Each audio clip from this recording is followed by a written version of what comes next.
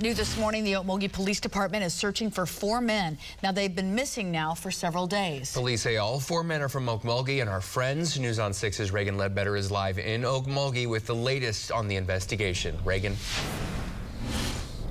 Dave and Leanne, Okmulgee Police tell us at this time there's no evidence of violence or foul play, but of course it's still very early in the investigation. Now we're told they tried to call 2 of the cell phones of the missing men. They went straight to voicemail. They were able to track one of the men's phones to the south side of Okmulgee, but we're told that either the phone was turned off or lost power. Now Okmulgee Police tell us 32-year-old Mark Chastain, 30-year-old Billy Chastain, and 32-year-old Mike Sparks were all reported missing by Mark Chastain's wife on Monday night. Then a few hours later, 29-year-old Alex Stevens was reported missing by his mother. Police say they've been told all 4 men left Billy Chastain's home on bicycles on the west side of Okmulgee around 8 Sunday night.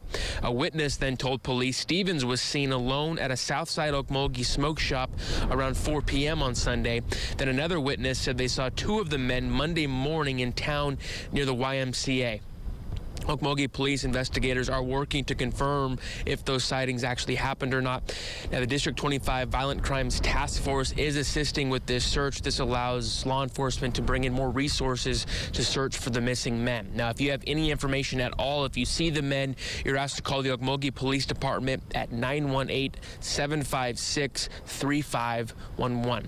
Live in Okmulgee, Reagan Ledbetter, Oklahoma's Own News on 6.